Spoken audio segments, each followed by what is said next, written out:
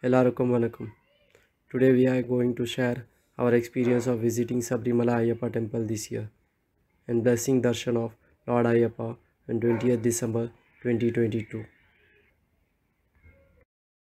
We have started our journey from Pamba River at 6 am and there was a huge crowd of Swamis and it took some time over there to take bath and start journey from there for Sabarimala.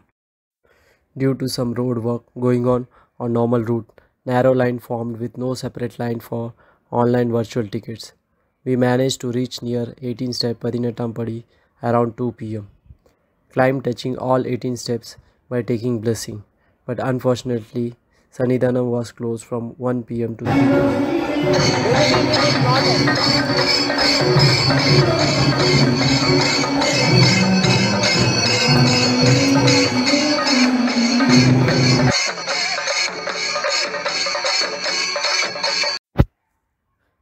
It was very tough for us and patient level tested.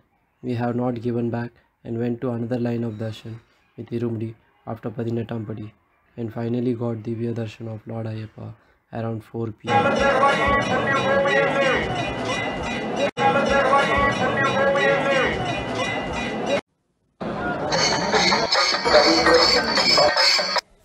We have met our team of other Swamis and ghee coconut breaking done. Later went to have food around 5 pm. We saw that the crowd reduced around 5:30 pm and we went to take darshan again and within 10 minutes got darshan. You can see this video of Swami's crowd during that day. Swamiye Saranam Ayyappa. Swamiye Saranam Ayyappa.